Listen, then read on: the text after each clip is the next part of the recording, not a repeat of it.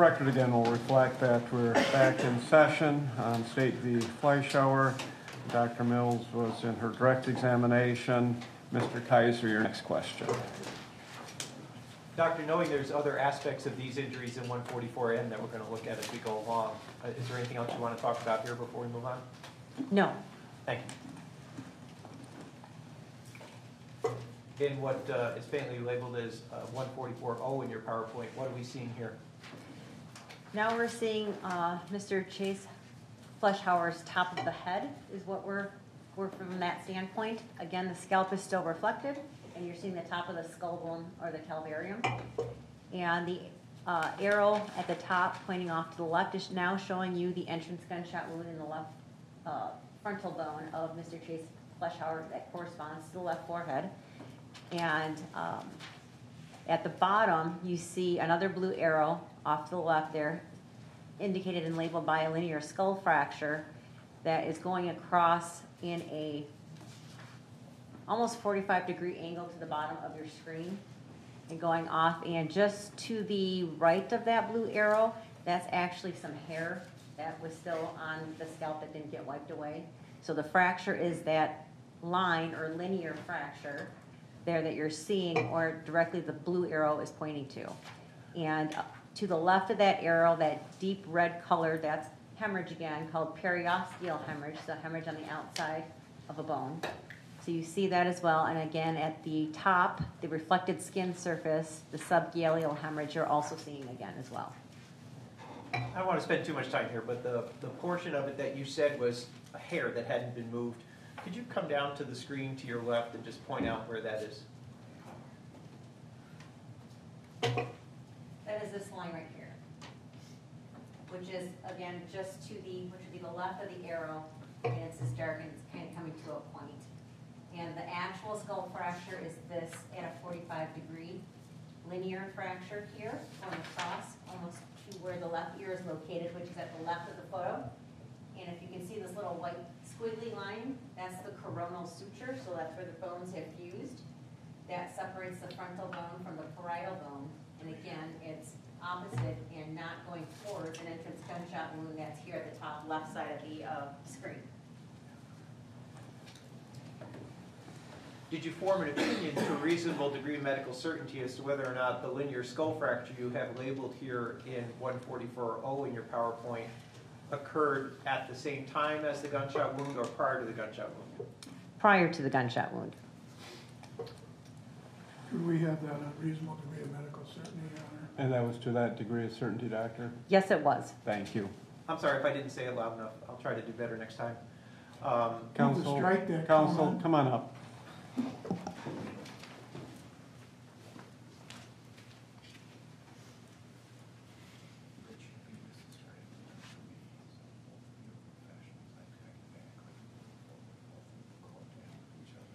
Thank you.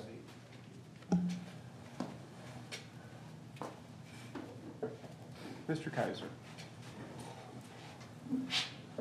Knowing we're going to discuss the linear skull fracture in a couple minutes, Doctor, is there anything else here that you'd like to look at in all? No. Thank you. In what is labeled in your PowerPoint as Exhibit 144P, could you tell us what we're looking at here? We're still looking at the top of Mr. Chase Fleischauer's head with the scalp reflected, but we're looking more towards the back of the head now with that part of the subgaleal tissue removed. So you can now see, to a greater extent, a larger fracture than what you were able to appreciate in the last photograph. And again, the blue arrow is indicating where that is going or where it's at. And again, it's roughly about a 45-degree angle in your photo that you're looking at and extending towards the left ear region.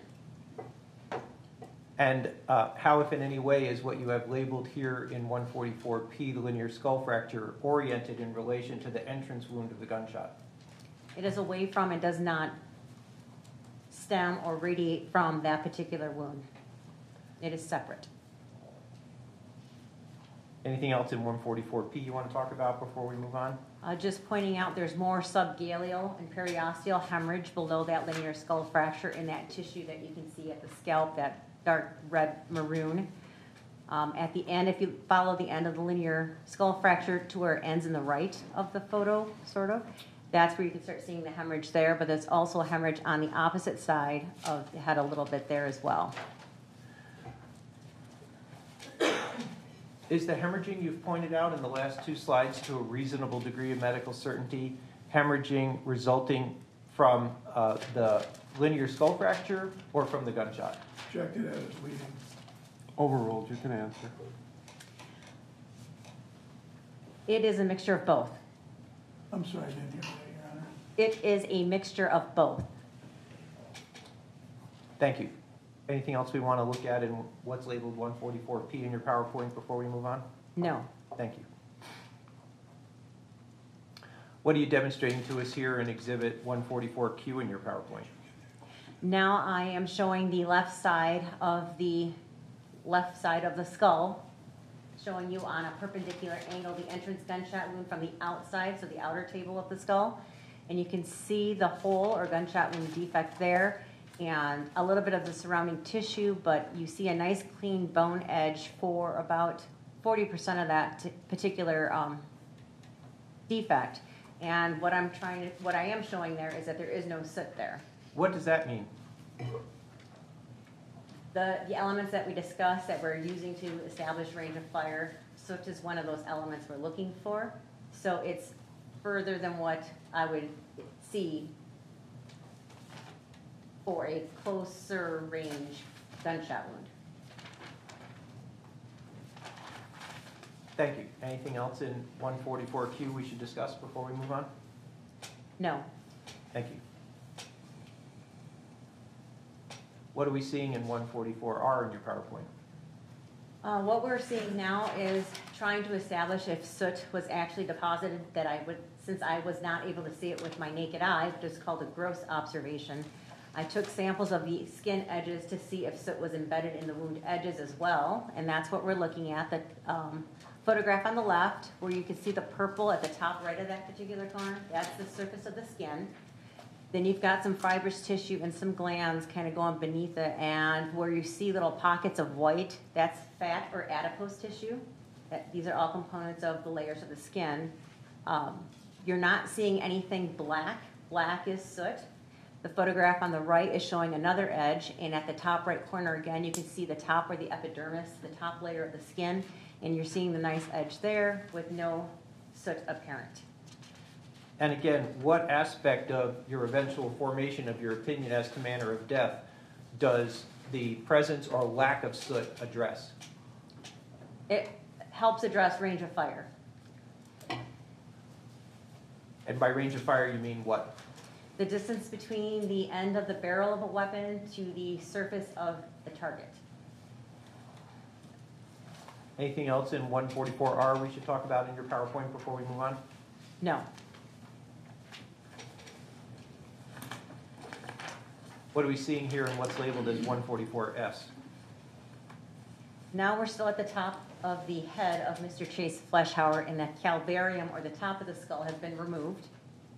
The photograph on the left, the dura, or a membrane that surrounds the brain, is still apparent, and there's still a lot of blood there. What I'm trying to show you is where that arrow is located at the bottom, labeled as bullet core fragment. I don't think you can appreciate it because it's mangled. It's a copper color, and it has blood on it, so it's very difficult to appreciate in this particular photograph, but that's where a separate deformed jacket of the projectile was located in that back left occipital region. Doctor, sorry, I apologize. No, go ahead. In your process of a couple of the parts of the bullet that you've shown us, during the autopsy, what, if anything, did you do with those parts of the bullet? I saved them, photographed them, and kept them as evidence. What part of the manner of death does the bullet core fragment on the left side of 144S help us appreciate?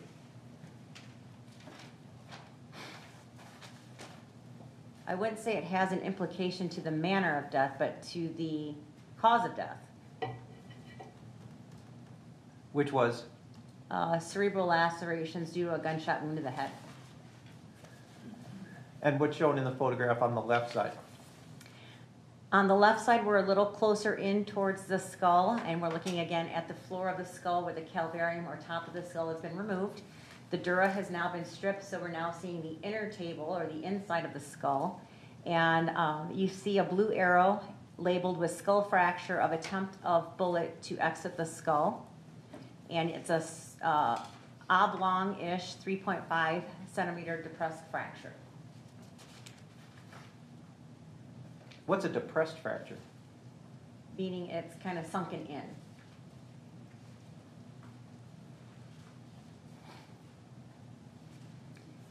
And I misspoke, and I'm sorry. On that photograph on the left, I said jacket. I meant to say lead core. I apologize. If I'm wrong about this, tell me. Does the collective picture here in 140? Object to this as leading. Well, I haven't heard the question yet. Mr. Kaiser, question? Where, if anywhere, did the bullet end up? That would be the photograph on the left, showing the lead core separated from the jacket. The jacket has not been displayed yet. I misspoke on that. It's okay.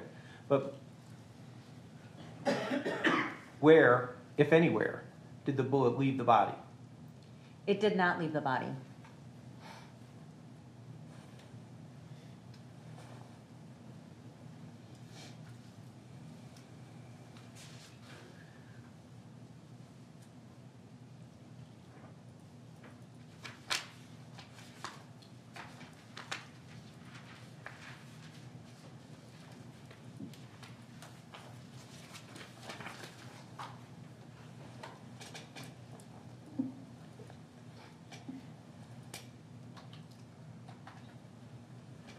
What, if any, effect, let's see, to a reasonable degree of medical certainty, what, if any, effect did the bullet entrance have on the skull in the front left portion of Mr. Chase Fleischauer's head?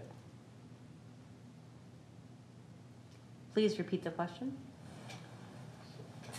I'll try a different one.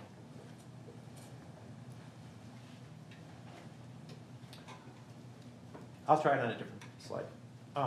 Is there anything else on 144S we'd like to look at? No. What are you showing us in 144T? I'm showing again the floor of the skull with the calvarium or top of the skull removed, and I'm showing areas of skull fracture on the floor of the skull. The arrows pointing towards the top of the ceiling, those overlie the eyes, and there are fractures overlying the eyes that can cause the bruising of the eyelids that we saw previously. The one off to the left is showing another line that you'll be able to appreciate in your photograph, which is another fracture, and you can see it ends towards the top of the ceiling, splitting into a Y shape as well. Then you got a photo, an arrow, pardon me, showing a fracture there on the right side. Are the fractures shown in 144T fractures resulting from the entrance of the bullet into the skull or when the bullet struck the back of the skull? Or if those are not the choices, then I apologize. No, the two pointing towards the ceiling, which overlies the eyes, and the one to the right, and likely the one to the left as well, are from the gunshot wound.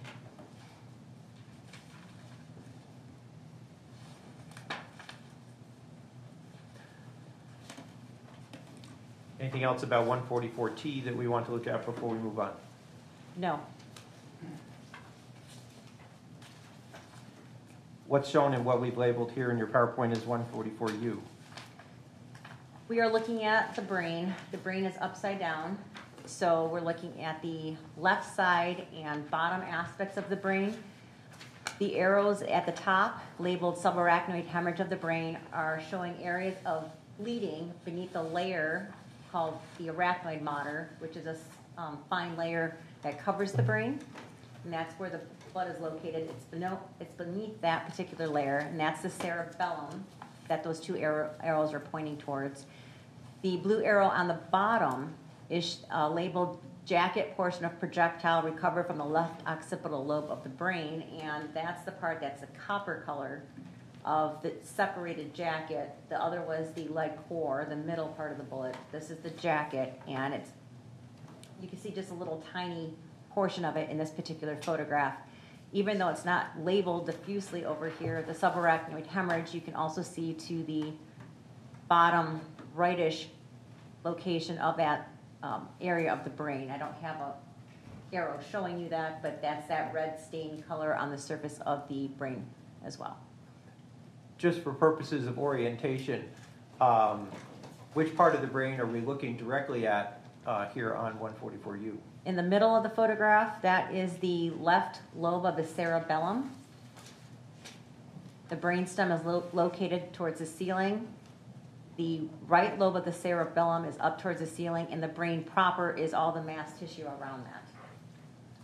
Which, on this photograph, which way would be the top of the person's head? The bottom of the photograph. Thank you. Anything else on 144U we want to look at? No. Thank you. What are you demonstrating to us here in 144V in your PowerPoint? When evaluating the brain, we do cross sections of the brain, which is red loafing. So you take the brain and you cut it in parallel serial sections. This is one section and part of another section of the brain. The part of the brain that you're looking at on the left side of the photograph is the right side of the brain, so it's inverted for you.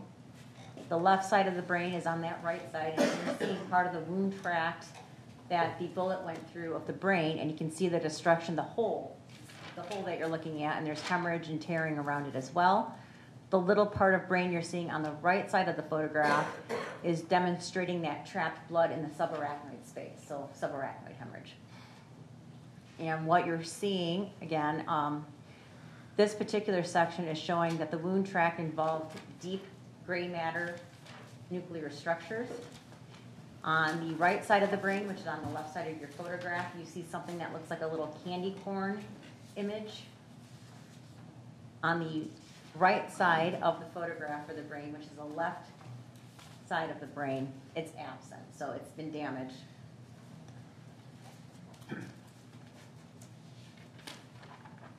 Given the portions of the brain that were damaged, as you've demonstrated to us here in 144V in your PowerPoint, did you form an opinion to a reasonable degree of medical certainty as to what Chase Fleischauer's condition in relation to his ability to move would have been once he was shot?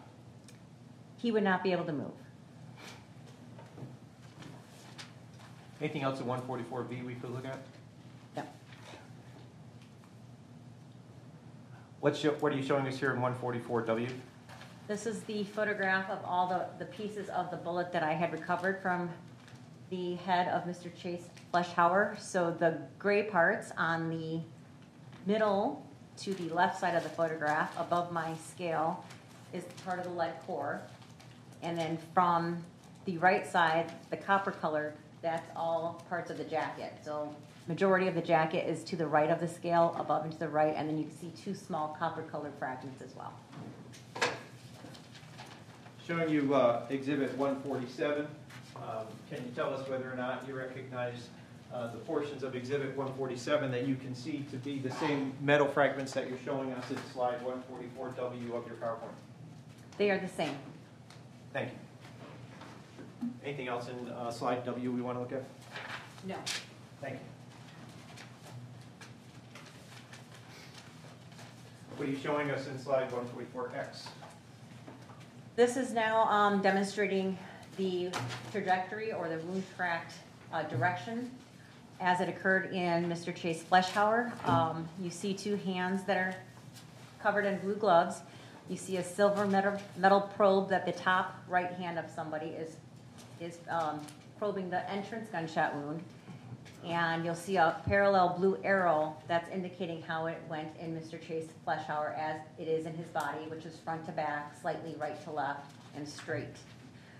The other arrow, where the left blue gloved hand is, you can see, very difficult for me to see at this, but I believe you should be able to see it better. The end of that silver metal rod is ending in that depressed oblong fracture we saw in the back of the left occipital region of the head where that core of the bullet tried to get out of the skull and was located.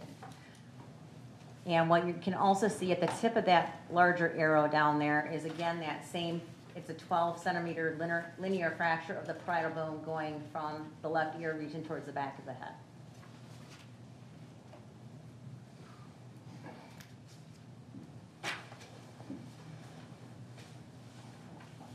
What, if any, deflection of the bullet as it traveled through the skull did you observe to be, if any?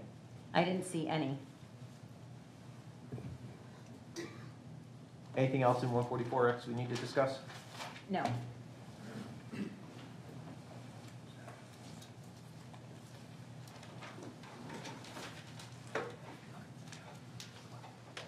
What are we seeing in 144Y? We are seeing the inside or the inner table of the left frontal region and the gunshot wound proper defect, which is the top arrow that is labeled off to the right, called inner aspect of entrance gunshot wound in the skull. So you see it's circular. You see lines or fractures extending from there, radiating out there, similar to what you would see in a rock hitting your windshield, and you get the little chip and it starts radiating outward, or spider webbing. Off to the right of this photograph, you see 3 blue arrows that are parallel, labeled radiating extension of fractures from the gunshot wound. You can see the entrance gunshot wound. You can see the pattern going downward from that entrance gunshot wound. There's another arrow on the left side labeled all fractures arrest at pre-existing fracture line. So like in your windshield, it's a similar concept. If you have one fracture in your windshield and you get another fracture developing, it'll stop at one that was already there. This is exactly what's happening in Mr. Chase Fleischauer's skull. So this fracture on that labeled with that left arrow occurred prior to the gunshot wound.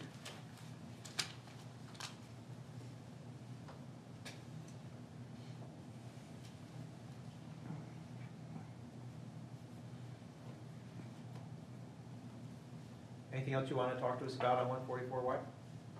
No. Thank you. 144Z, what's that telling us? As part of our autopsy, we do some drug and alcohol testing, and these are the results.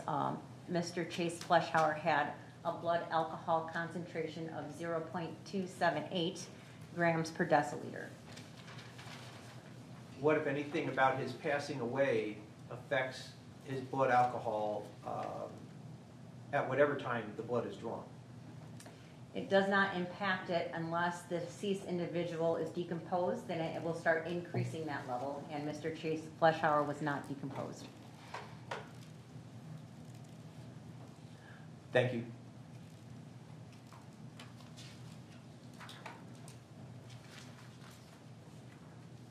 As part of your PowerPoint presentation, we have what has been labeled as 144AA. Can you tell us what you're demonstrating in here? Here, what we're looking at is range of fire testing to see if we can determine how far the end of the barrel of the exact weapon that was utilized in this particular case that caused the defect to Mr. Chase Fleischauer, and the similar or exact ammunition that was also with the gun that was utilized in this particular incident. What you're seeing is I'm holding up a ruler, so the surface of the target is where the ruler would start, and I'll move the end of the barrel to where I want, 3, 4, 5, 7. So I'm doing that and marking it on a white target board, white target board, and every time this has occurred, it occurred because I did multiple different shots with the assistance of the St. Croix County Sheriff's Office actually firing the gun, and I'm just doing the measuring. I would take the particle board over and then write the inches away from the end of the barrel, and later back at the office I would start measuring. What were you measuring? I was measuring the gunpowder that was embedded in the surface of the actual target board, or I was measuring or observing the soot or the powdery blackish gray material that would be on the powder. The board. I'm just going to call it cardboard. What were you comparing the residue from the gunshot in the various range of fire demonstrations that you did? What were you comparing that to? To what I observed on the surface of the skin of Mr. Chase Fleischauer, the gunpowder stippling on the outside that we saw on the forehead was 4.5 by 4 inches, so somewhat circular, very circular, and that's what I was doing to see what the diameter or what the actual dimensions of the circular spread would be in different ranges of fire distances from the target. So to reasonable degree of medical certainty, even though the particle board is flat and the skull is curved, it's still a valid comparison? It's useful. If you know how many tests, as we have a photograph of in 144A, did you and the detective do? I would say around 6. Based on those tests, did you find a comparison that you felt, to a reasonable degree of medical certainty, favorably compared to the pattern that you saw on Mr. Chase Fleischauer's left side of his head? Evaluating both whether soot was present separately and then independently as well, the gunpowder embedded in the target board, the gunpowder stippling or embedded into the target board was most consistent with the 5 inches away from the target and 6 inches away from the target. And with the soot may or may not being there, it was very, very faintly present on the target board or the particle board that we're seeing at 9 inches, but it's very hard to appreciate. And I stopped, we did not do any further testing outside of 9 inches because of the lack of the ability to get the same ammunition that was utilized in this particular case. So let's walk through those different inches if you don't mind. Okay. And 144BB, what are we seeing here?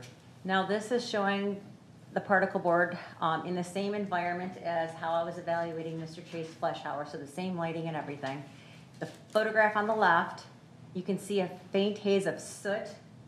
That's a little bit easier to appreciate actually on that left side versus the right photograph. This is at 5 inches away, so again, the end of the barrel of the weapon is 5 inches away from the target of the face of the board. The photograph on the right is showing you where the embedded gunpowder or unburned gunpowder that causes the gunpowder stippling on the skin surface, showing you an idea. The circle isn't impeding on that. I made it bigger, but I had measured it at 4 1/4 by 4 5/8. The next test? The next one is this similar, same exact setup, except this one is 6 inches away. So the photograph on the left is showing, again, you can see soot on the board. You can also see it on the photograph on the right, and if you look at the actual defect in the board, you see that grayish discoloration in the edges of the paper going into what the wound would be, which again, we did not see in the edges of the skin of Chase, either with the naked eye or microscopically. And the photograph on the right is now kind of giving you a better close-up so you can appreciate the unburned gunpowder flakes getting embedded into the surface of the paper target board, and I measured that at 4 5/8 by 5 1/4. The next measurement? This is at 9 inches away now, so the barrel's 9 inches away from the surface of this paper cardboard, and the photograph on the left is showing a very faint, it's probably not even appreciable to you, and the photograph on the right is again showing you a closer up, showing the unburned gunpowder flakes embedded into the surface of the paper. I measured that at 5 5/8 by 5 3/4.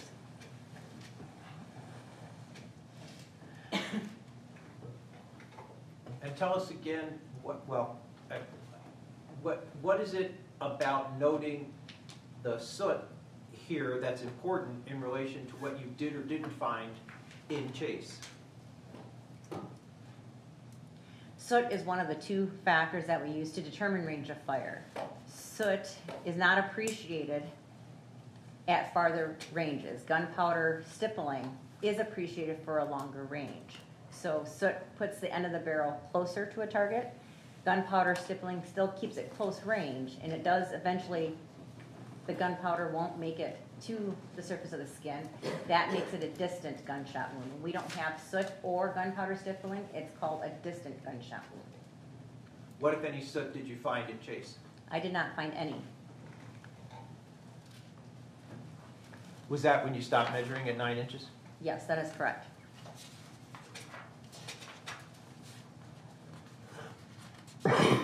And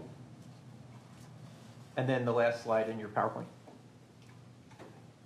Does this include your conclusion regarding the range of fire? Yes, it does. And what was your conclusion to a reasonable degree of medical certainty? That the barrel, the gunpowder stippling matched most closely with that at 5 to 6 inches, with the barrel being at those two locations for that diameter, of which on Chase Fleischauer was 4 1/4 by 4 inches. So it matched closest to that. However, the soot or lack of soot matched more appropriately with the 9 inches. So it's in that range.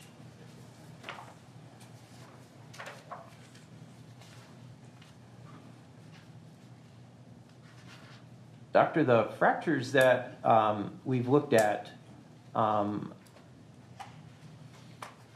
so far have been in the actual skull of Mr. Fleischauer in the photographs that you showed us. Is that correct? Yes, that's correct.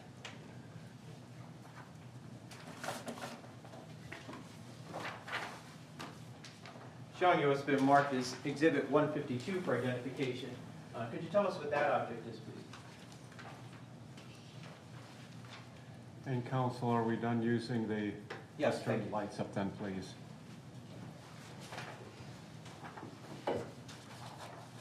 These are two diagrams that I generated, one showing the outside of the front, the back, the right and left side of Mr. Fleischauer on a humanoid figure, showing external injuries and a trajectory of the wound tract of the gunshot wound. And the second diagram is showing the floor of the skull and the inside, so the inside of the floor of the skull and the inside or the inner table of the calvarium, showing fracture lines in Mr. Chase Fleischauer.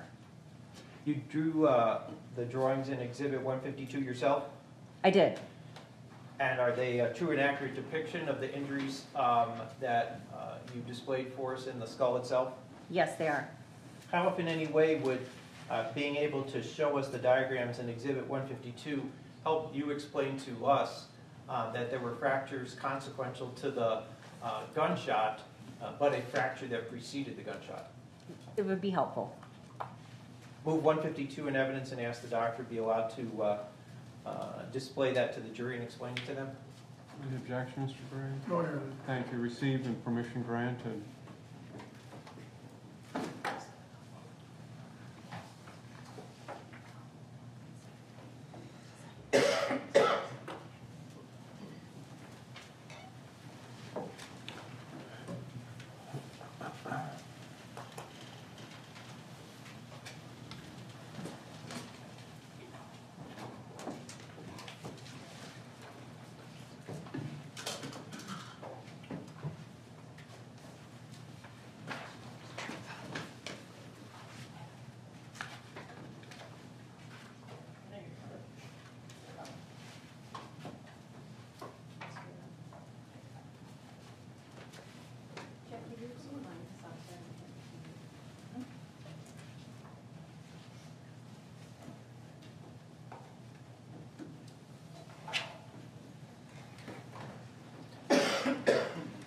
Doctor, with the able Just a assist. second. Mr. Rask, are you able to see it? Yeah. Maybe angle it just slightly more, Mr. Cranes. Thank you, Your Honor. Doctor, we've been able to take the second page of Exhibit 152 and make it bigger. We're going to call it Exhibit 177. If you wouldn't mind coming down so I can ask you if it is a true and accurate, but larger depiction of the second page of 152. It is. Move Exhibit 177 in evidence. No objection. Received. So, Doctor, would you show us on Exhibit 177 the fractures you've been describing to us, and with the markers that you have, show us to a reasonable degree of medical certainty how you came to the conclusion that there was a skull fracture that preceded the fractures that came from the gunshot? Please repeat your question. I was looking at my diagram and comparing because there's a little extra writing on this one, so I was just. Well, I want to make sure it's the right one, so I It apologize. is the diagram, but I have extra writing with arrows from this fracture, which I'm going to highlight. Is the writing your writing? The writing is my writing. And the writing was done as a consequence of an autopsy that you performed on what day? On the 15th of April in 2018. And maybe, doctor, is that same writing duplicated on the smaller version? It is not. So it's not a copy of what she's looking at, Mr. Kaiser? Is it in addition to what's on 152? It is addition. Is, Your Honor, I agree with this exhibit 177, now we have additional items on this exhibit, which I am unaware of. I object. Doctor, is 177 a true and accurate depiction in your handwriting, both drawing and words, of your findings that you made to a reasonable degree of medical certainty on April 15th of 2018? Yes. Are the findings that you made and described in words on Exhibit 177 also found in your report? Yes.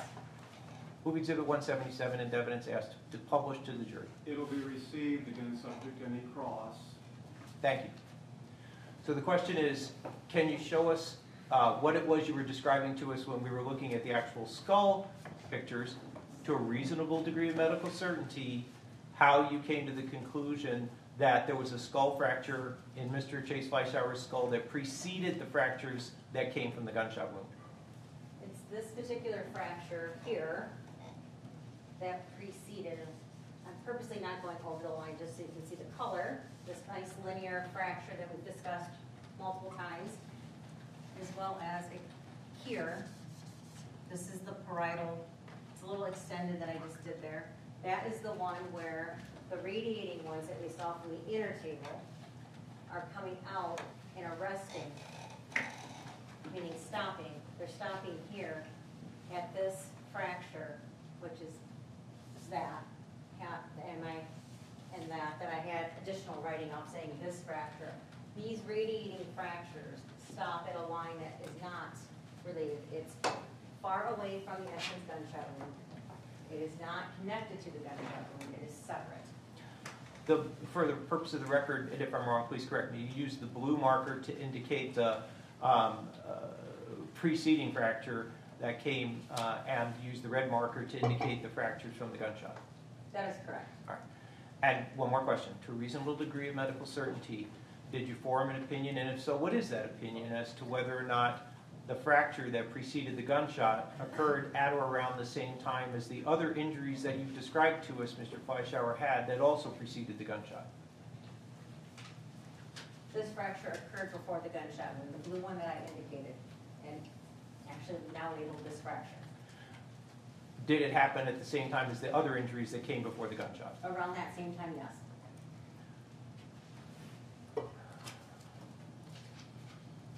You can have a seat, doctor. Thank you. Could I have a copy of that?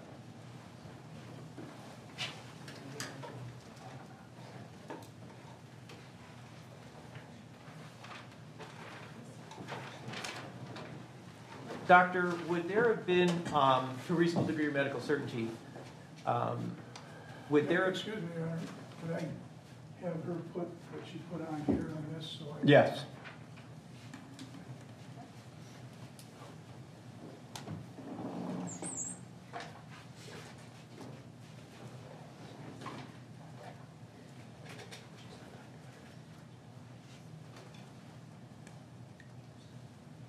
This is just showing that it's done. Those horizontal lines. Like I did out there. circle, there are little circles and something.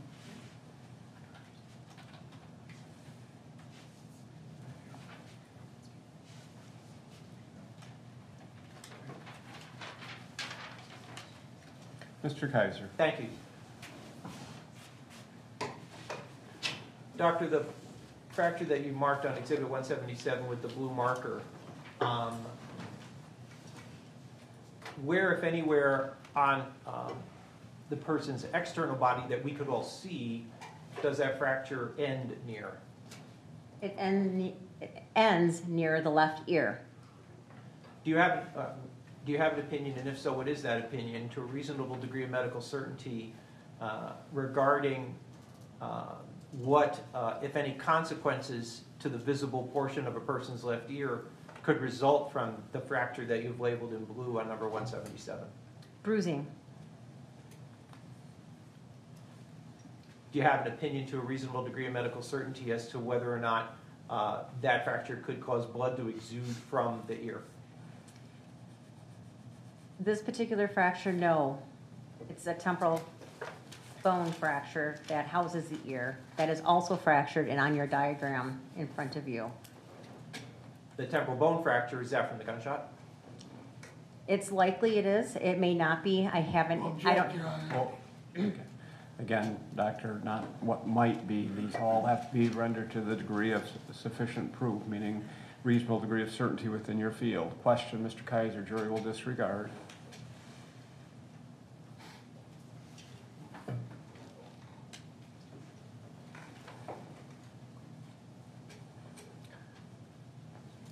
As a factual observation, at some point when you were dealing with Mr. Chase Fleischauer, what, if anything, did you see coming out of his ear? Blood. Now, as a matter of opinion, to a reasonable degree of medical certainty, are you able to say what caused the blood to come out of his ear that you were dealing with? The fracture of the left temporal bone.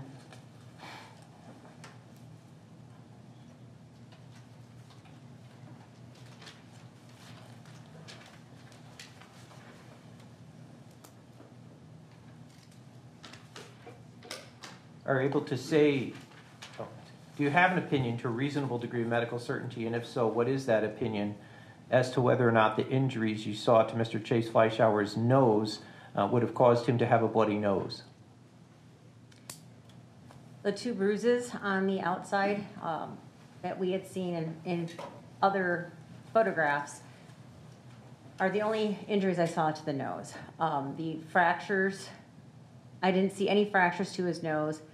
You can get a bloody nose through the fractures of the bones overlying the eyes as well, and the ethmoid bone that's over the eyes as well. Those are the only fractures I saw. Did I see bleeding from his nose? No.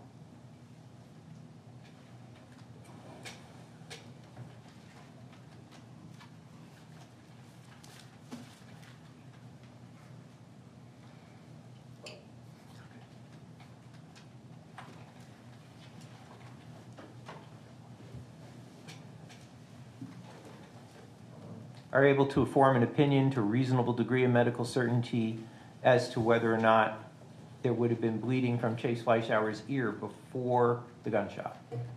Object to that, Your Honor. He's already asked that question. Repetitious. Overruled. And Doctor, again, that's an opinion to that degree of proof. And first, do you have an opinion which is yes or no?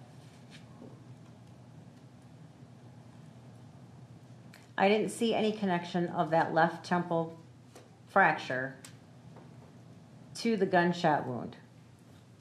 That left temporal bone fracture bleeds, and how it will bleed is showing blood in the left ear canal. So yes, that occurred before. No further questions. Thank you. Mr. Gray, your cross. Doctor, did you just testify that the left temporal bone fracture, is that a different fracture than the other fracture you're testifying to? What I testified to was that I didn't see a connection between the linear fractures of that temporal bone and the gunshot wound. Extending fractures, even on the floor of the skull. So, how many fractures are there that were not caused by the gunshot wound? 2. Okay, and what are they? Left temporal bone and the left parietal bone. And are they connected? Those two are not connected. They point towards the left ear. And do they come from the gunshot area? No, Where do they come from? by the left ear. All right. And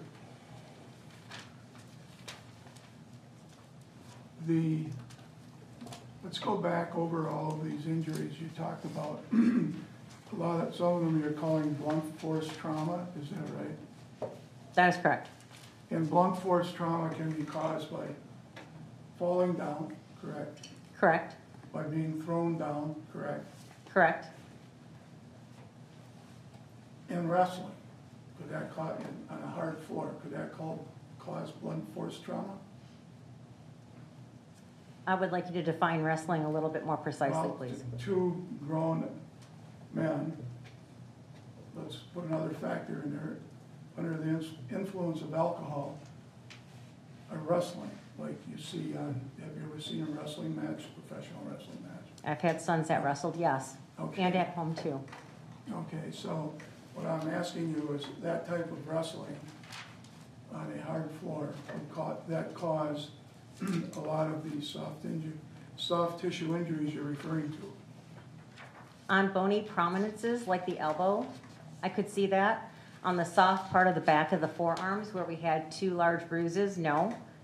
So if I hit the ground and my forearms hit the ground first, that wouldn't cause a bruise? I'm going to fall on the ground, and I catch myself by putting my forearms down first and stopping the fall. That doesn't cause a bruise? That's not the classic way people fall to the ground. You'd have a more broader bruise in that particular scenario. Well, I'm dealing with two individuals that are under the influence of alcohol, and they're wrestling. And again, this hypothetical is my position, assuming in fact not in evidence. And I understand, Mr. Kaiser, and I think the jury is mindful of how they'll use hypothetical questions in their decision-making. Mr. Gray? So would that cause a bruise? A more broader bruise. Yes. And what about rug burns? Would they be caused by that also? By wrestling on a hard floor with a rug? Yes.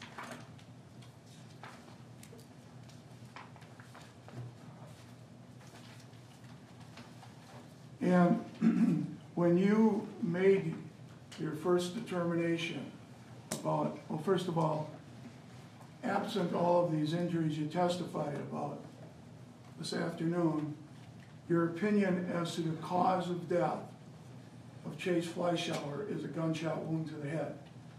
Correct. The gunshot is the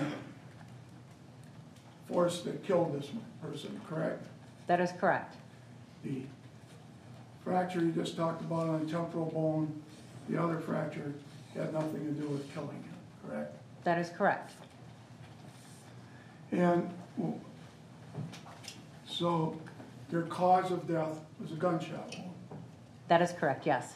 And when we get to manner of death, when you said it was a homicide in your first opinion, and that was, what do you call them, a provisional opinion? Is that what it's called? Yes.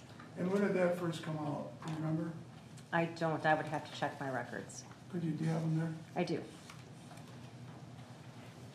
I don't know if it's timed. It would be the day of or later the next day. So the 15th or the 16th is when it would come out in April.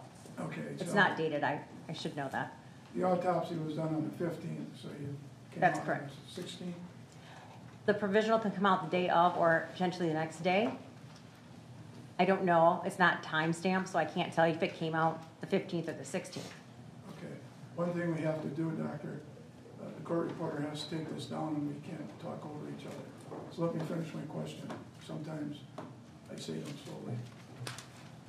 So at the time that you came out with this provisional opinion, did you have the alcohol 0.278 of the deceased? Did you have that information? No, I did not.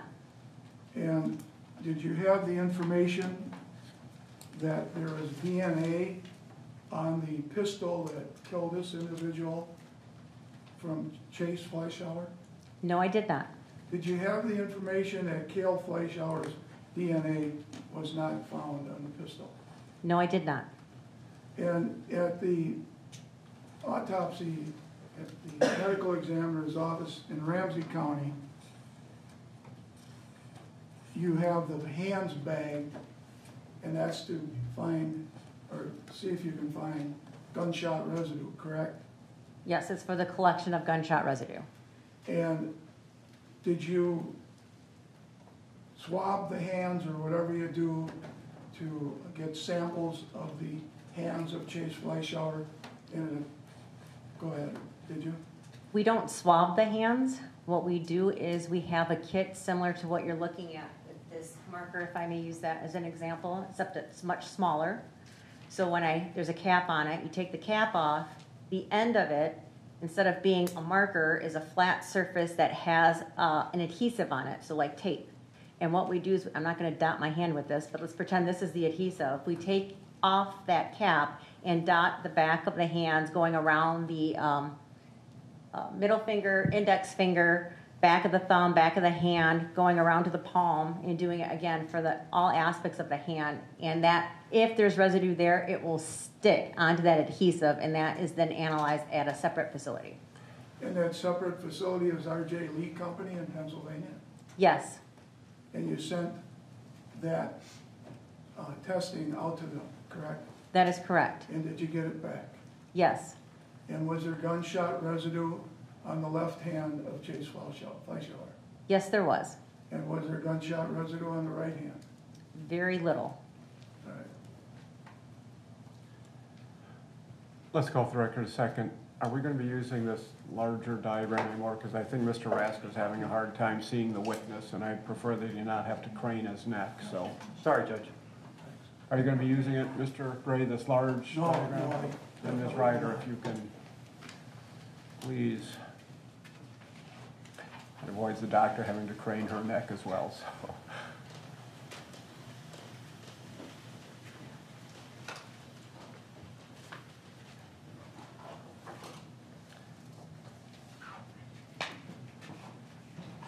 Mr. Gray, your continued cross, please. Backing up to what I was asking you about, the wrestling or physical contact. When that, as far as somebody that's under the influence of alcohol, that has a .278, would they feel the pain of injury more or less than somebody that's totally sober? Objection, relevance of whether the pain is felt from the injuries. The only thing that matters is the injuries. And again, if we'll state the objection, I'll rule on it, don't argue.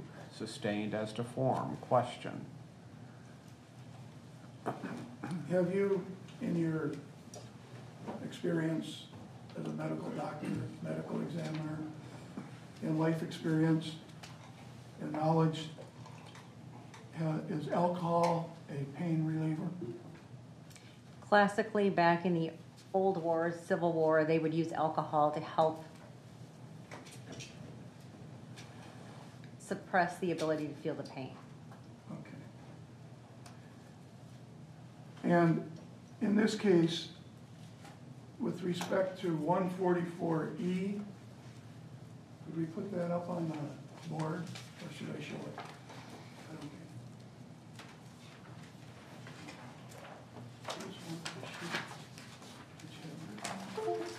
I'm sorry, I made a mistake. It's 144A.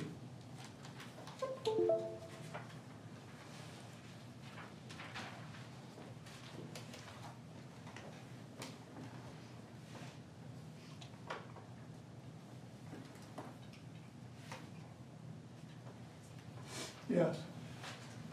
With respect to soot, doctor, with respect to soot, you see the towels over the top of the head of Chase Fleischauer, just opening the bag when you open the bag, correct? I saw the white sheet. Yes. Yes. And that was wet, correct? Yes, it was. And that white sheet was over the top of the head of Chase Fleischauer? It was over the face of his head. As you can see how it is, it's pushed off like I opened it and opened this way, so it doesn't come over the top. And that could be an explanation as to why there was no soot by the stippling. Fair statement? That's assuming soot was present or soot was not present, and it's possible. Well, yeah, you're not assuming that there was even soot present there, but if there was soot present there, it's possible that that sheet wiping that, a wet sheet over its head could have wiped some of that off. Yes, Because soot is movable where stippling isn't, correct? that is correct.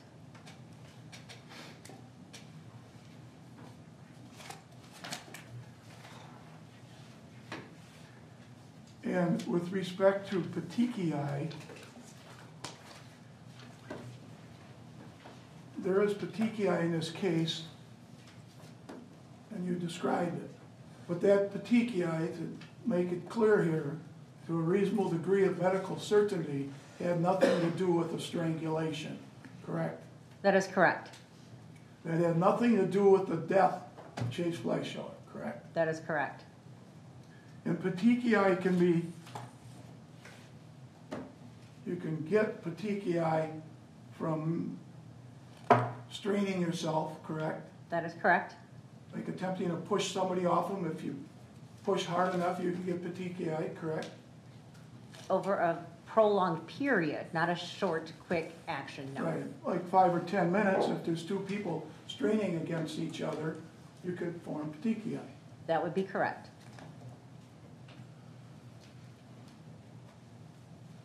And although you didn't see any blood in the nose of Chase Fleischauer when you're looking at it, that doesn't mean that prior to that he did not have a bloody nose, does it? That is correct. And you measured Chase Fleischauer's arms, I believe you said they were 31 inches long, is that right? Not today, sir, no. Pardon? Not today. It's in your autopsy. It's in my autopsy, but I didn't state that today. I'm sorry. You said I stated it today. Oh, I'm sorry, I meant it. Oh, gotcha, I understand you now, I'm sir. not trying to trick you. You know that, right? I do know that. I'm just trying to follow you, sorry. Okay. And in the autopsy someplace, you described his arms as 31 inches, correct? That is correct. And that's in length, correct? That is from the top of the shoulder to the tip of the index finger, and that was for the right arm.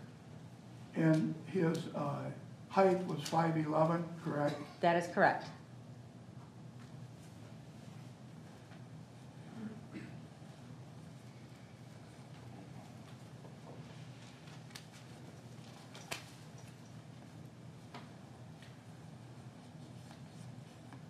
One of the reasons you testified once before, a couple times maybe, I don't remember, but in any event, one of the reasons that you determined this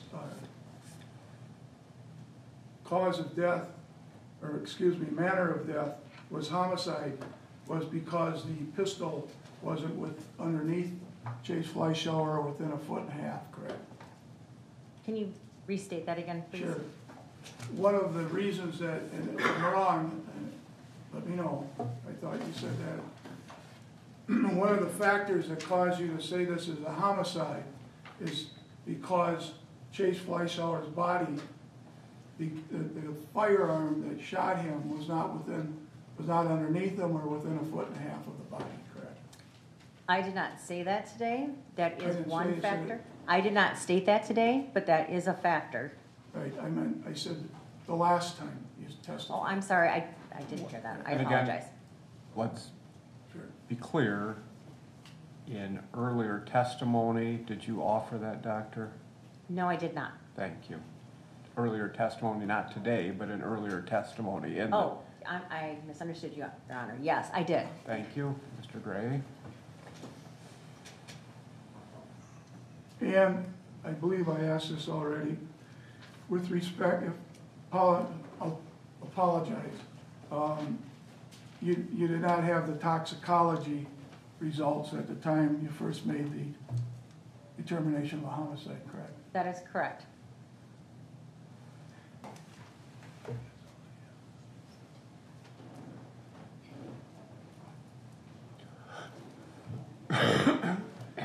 When you sent the you determined homicide before you got the results back from the GSR also, correct?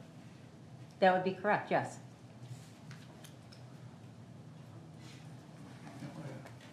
I'm going to ask you, a person with some brains here, I'm going to ask you, if I can find it here, Doctor, here, on 144J, put that up, please.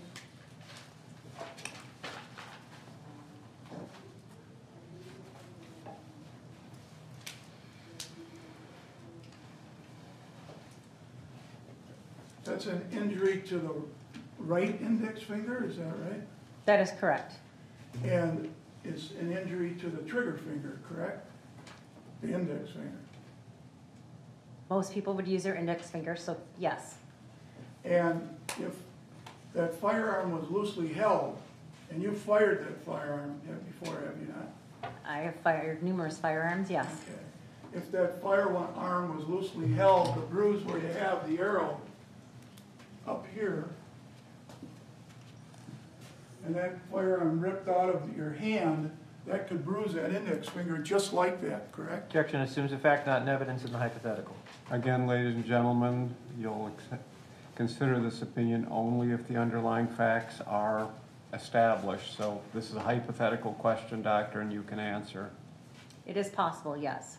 That's what I have.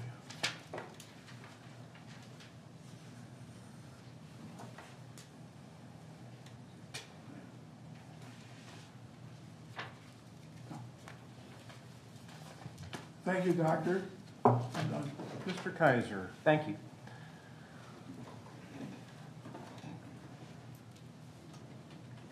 Doctor, you characterize the wounds on the right index finger as both contusions and abrasions. Can you tell us how that works?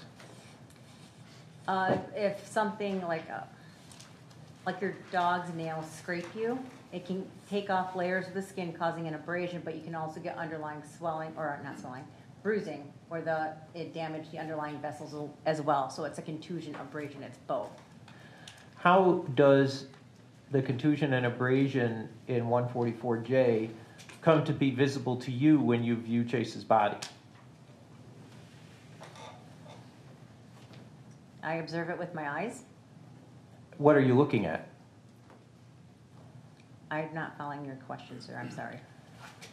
The things that you're identifying as contusions and abrasions, what is it in our body that you are seeing in a place where it wouldn't normally be found if there wasn't an injury? What part of our body are we seeing there? Oh, we are seeing the back of the tip of the right index finger, just below, as the picture indicates, the nail.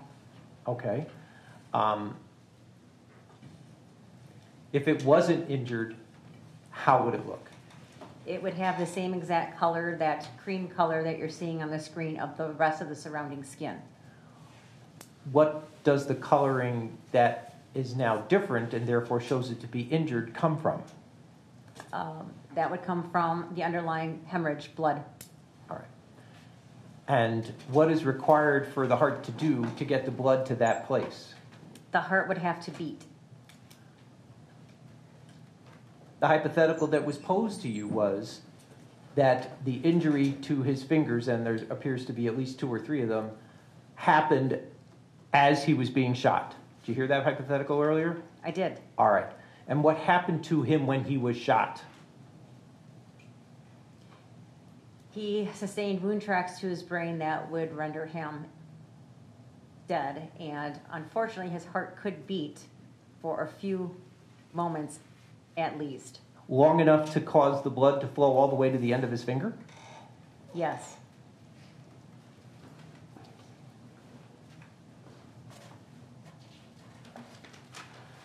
I guess, do you have Exhibit 150 up there with you? If I moved it, I apologize. I do not.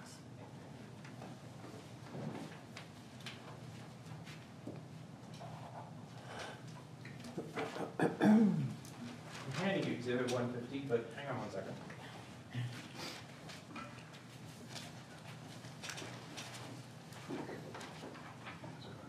I don't really understand what this provisional thing is that they're talking about. Can you explain that to us? A provisional autopsy report is one that we issued either the day of or subsequently the next day, briefly summarizing the findings we have at the day of the autopsy. And that is issued, especially in our referral counties, so that someone who, the medical examiner in this county, St. Croix County, has information as to what is the cause and manner of death, if we have that at that time. And you did. Yes. What is the difference between the cause of death and the manner of death? Object to this, Your Honor, is repetitious. I didn't go into it. Overruled, you can answer. Cause of death is the actual injury that led one to die. So in this particular case, it's cerebral lacerations or tears of the brain due to a gunshot wound. That is the cause of death. If I would unfortunately get into a car accident on my way home, it would be trauma or multiple traumatic injuries. That would be my cause of death depending on where the injuries are. In this particular case, it's the cerebral lacerations due to a gunshot wound. The manner of death is the circumstances that surround what caused death. So what are the circumstances surrounding how this gunshot wound occurred? And we have 5 different types of manners of death. Natural, which is natural disease process. Accident, like the car accident I just described, would be called an accident. We have suicide, where you cause your own death at the hands of oneself. We have homicide, death at the hands of someone else, and then undetermined, meaning I can't tell which it fits into these categories.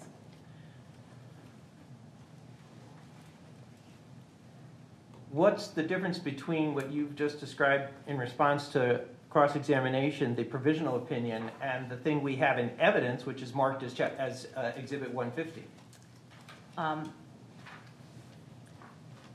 Cause and manner of death aren't listed on here. It's only listed on the provisional.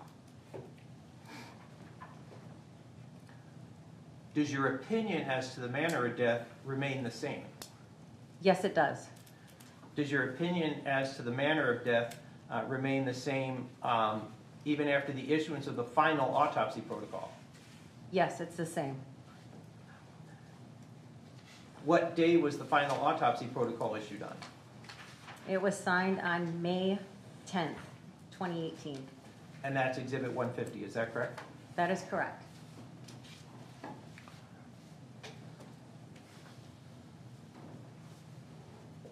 Did anything change your opinion from April 15th or 16th until Exhibit 150 was issued?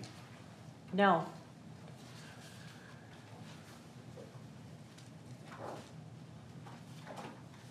You were asked on cross-examination whether or not you did a examination of Mr. Fleischauer's hands for purposes of obtaining gunshot residue, is that correct? That is correct. Showing you what's been marked for identification as Exhibit 169.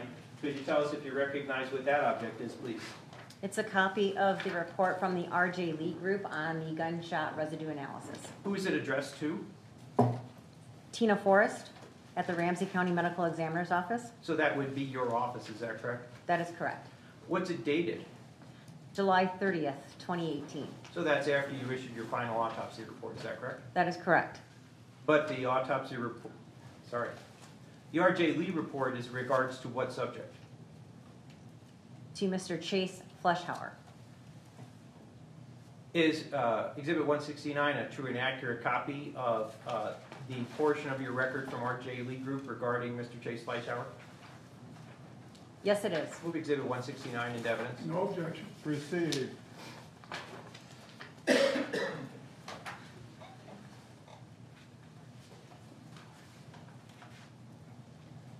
Did the receipt of the report from R.J.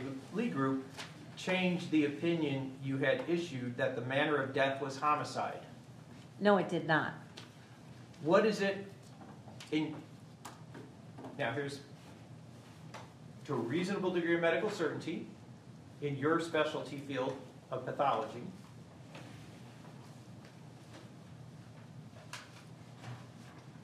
what, if anything, is it about the GSR results in Exhibit 169 that causes them to not change your opinion that this is now a self-inflicted gunshot wound? Object to this, Your Honor. Out of her realm of expertise, gunshot residue. First doctor, did you understand the question? I did. Thank you. Overruled, you can answer to a reasonable degree of certainty in your field. When an individual fires a firearm, a gun, you're going to get some of those particles from residue, such as the gunpowder stippling. It's certain things called lead, barium, and antimony that they are looking for the analysis. when someone is shot or is near someone who is firing a weapon, you expect to find gunshot residue. So we do this on occasional cases where we know they've been shot. We're expecting to find gunshot residue on their hands. The absence of gunshot residue has a whole different meaning and has a different implication.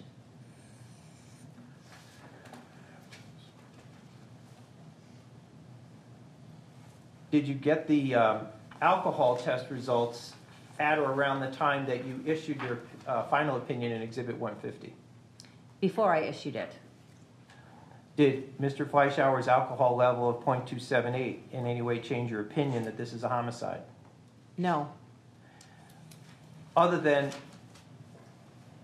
having a hypothetical be posed to you regarding whether or not the defendant's DNA... Object, Your Honor, again, that it's alleged Yeah. defendant or name. If you'll name him, Mr. Thank you. Kaiser. Other than having it be posed to you in court as a hypothetical that Kayle Fleischauer's DNA was not found on the pistol, was that ever knowledge given to you in reference to you expressing your opinion to a reasonable degree of medical certainty? Yes, it was. Did it change your opinion? No, it did not. You were asked questions about the degree to which the covering over Mr. Fleischauer may or may not have affected any soot around the wound area. Do you remember those questions? Yes, I do. What, if any, other analysis of his injury that you showed us here today informed your opinion to a reasonable degree of medical certainty as to whether or not there was soot present in his injury? I did microscopic analysis that we saw that purple image with the cut ends of the skin, from the surface of the skin going to the surface of his skull. Skull was not there, just the tissue itself. From the place that you've just described on Mr. Fleischauer's body to a reasonable degree of medical certainty, could whatever happened with the sheet and the cover have wiped any soot away that had been there? On the inside of the wound, no. Well, Object, I'm not been aware. thank you. Sustained as to form. Where was it on the body that you said you didn't find any soot? The microscopy showed that the wound tract of the skin part did not have soot. To a reasonable degree of medical certainty, to what degree, if any, would the sheet or the cover on Mr. Fleischauer have affected whether or not there was soot in that place? It would not have affected it.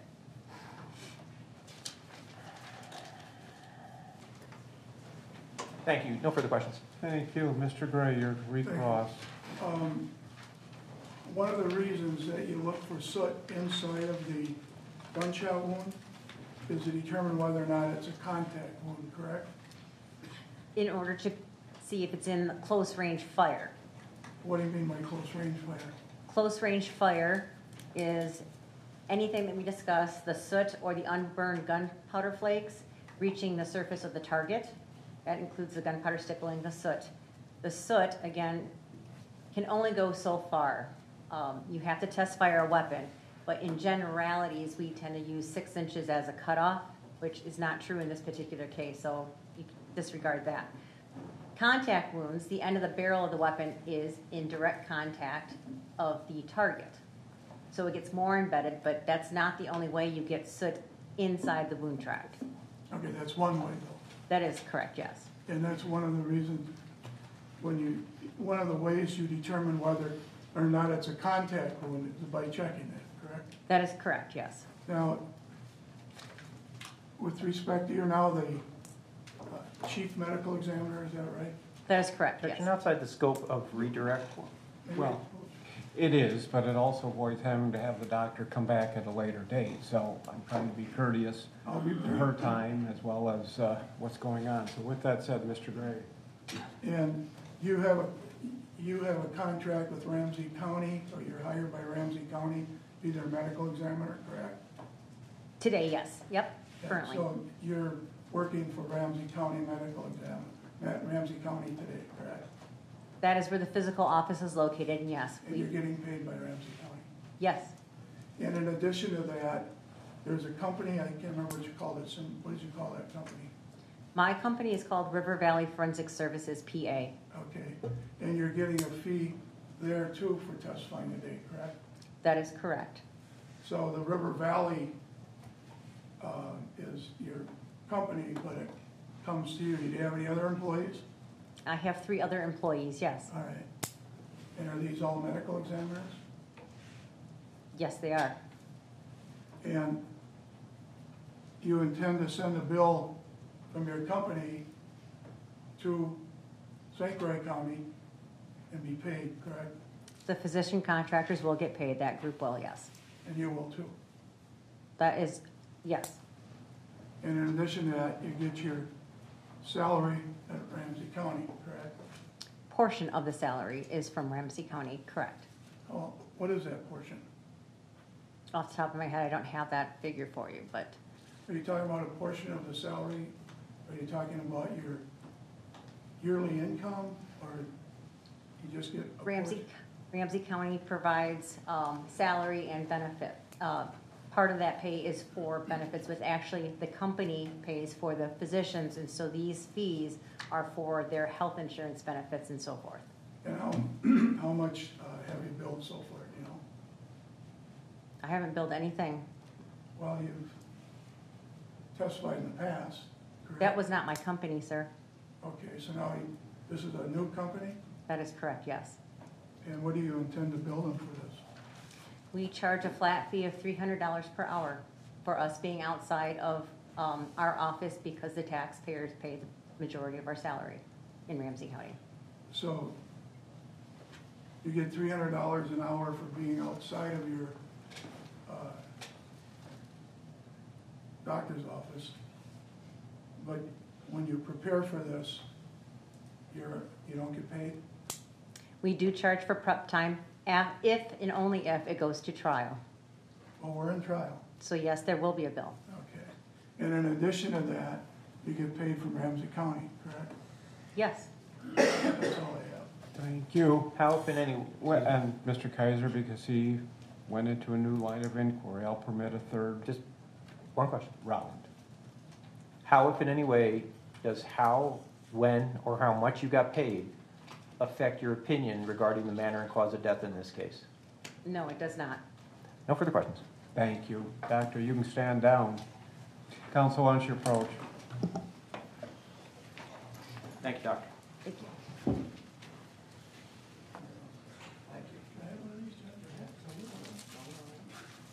I think I'm gonna do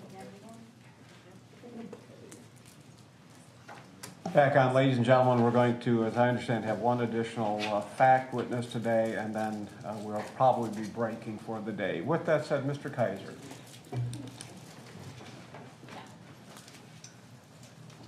State will be calling Damien Kosmosky. Ms. Ellenwood, thank you. Sorry, Judge.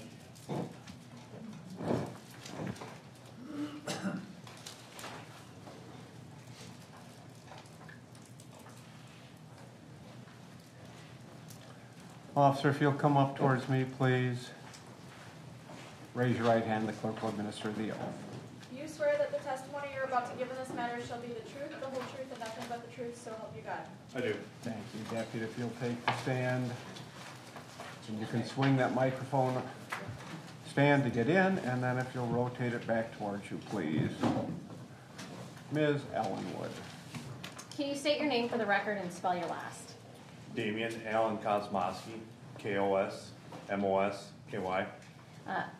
Mr. Kosmosky, where are you employed? St. Croix County Sheriff's Department. And are you employed there on a part-time basis as a deputy? I am. Were you on duty on April 14th of 2018? I was.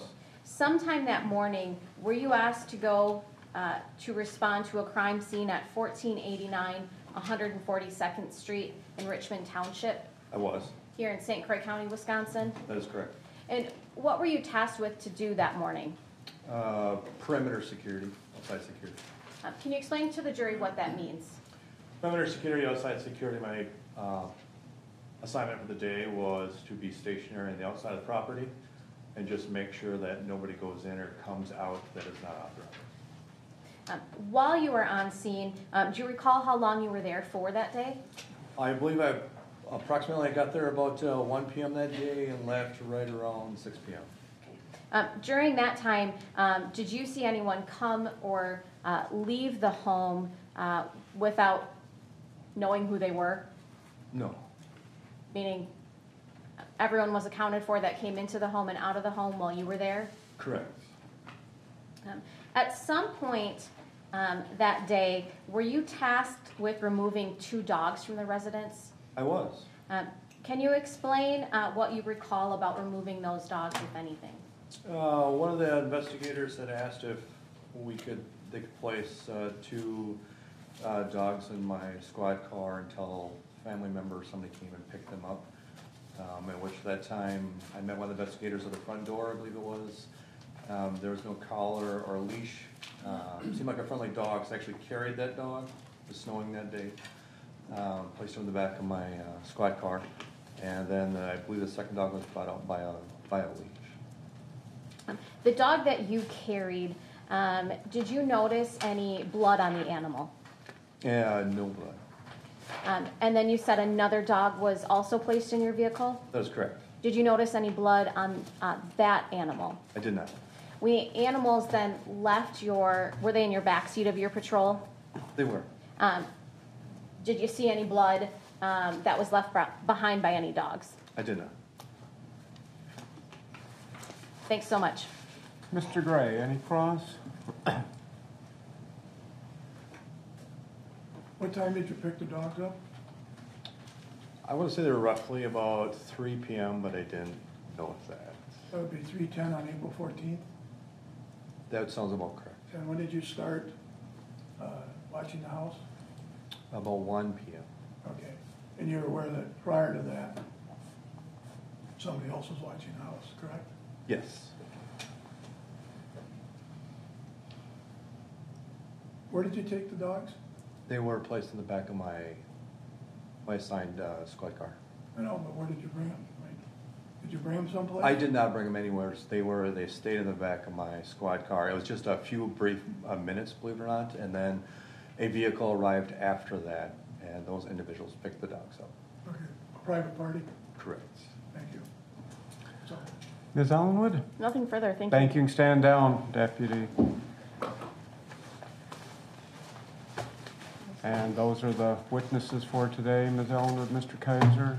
We'd ask that we be able to end for the day today. Thank you. Ladies and gentlemen, we're going to recess a little bit earlier than we have been. Again, please plan on arriving between 8 and 8:15 tomorrow morning. Likewise, folks, do not conduct any experiments or do any type of recreations, research, talk to anyone, as tempting as it is. With that said, secure your notes with the bailiff. We'll see you tomorrow morning. Have a good evening. We are adjourned for the day. All rise.